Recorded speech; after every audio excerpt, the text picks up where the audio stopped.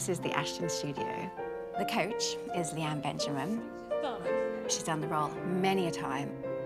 It's incredibly important to have a coach. It's another set of eyes, but also the experience that they give. Push him away, and then... We have an awful habit, principal dancers, of looking at ourselves while we're in the process of the choreography. But don't. So the coach is there to help them forget about the mirror, and you get into the role. Good. Good, Sarah. Doesn't matter how experienced you are, you will need that help. Good. Yes, much better. Okay. You know what? Kenneth might have liked that. Stephen and Sarah know each other very well, and they come into a role like this, and you're trying to pull out of them things that they don't get comfortable with. Well, this is the thing with Kenneth's ballets, is that the pas de deux are so difficult, you have to rehearse them and rehearse them and rehearse them, but at the same time, if the positions are looking too comfortable, it's not correct either. Good. Good. Very good.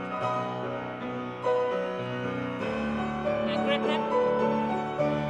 So it's keeping the integrity of the choreography and making it your own and making it look exciting. Sarah, are you sure you can't tuck your legs up a little bit higher? No, getting you up? Yeah. I'm sorry, Steve, if I'm saying to change something, but it's fine. It looks too easy. The one thing I keep stressing is that every time they do a movement, he shouldn't know what she's going to do, and she shouldn't know what he's going to do. You should pull her back to you, not you go to her. And that's the key, again, of that balance of rehearsing and not being predictable. Yeah. And that's why I say, please come in every day and try something different.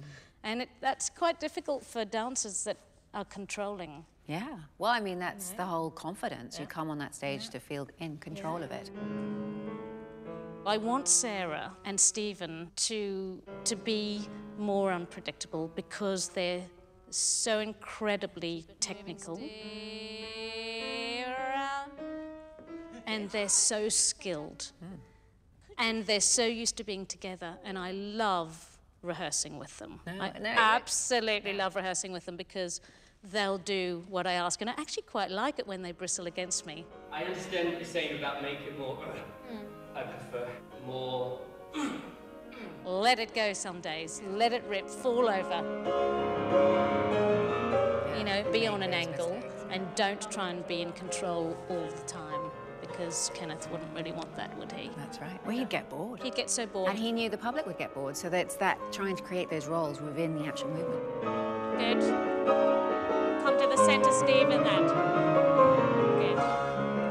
And he could read everything that you were thinking. So if you have the same thought every day, that's boring. So he wanted to see you expand yourself, extend yourself, not just in the physicality, but in your thoughts and where you were going to take the role. And that's what I loved about Kenneth.